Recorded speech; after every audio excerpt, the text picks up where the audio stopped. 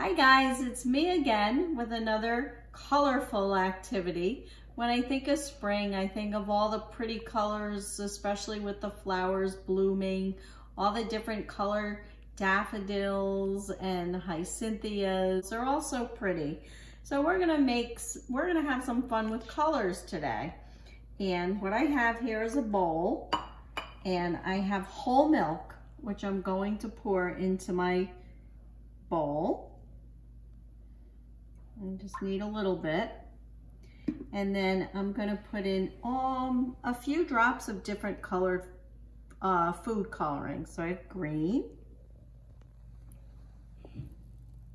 and yellow and red and blue.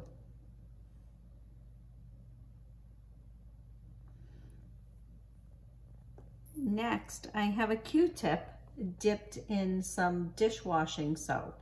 And we're gonna take our Q-tip and we're gonna run it through the food coloring.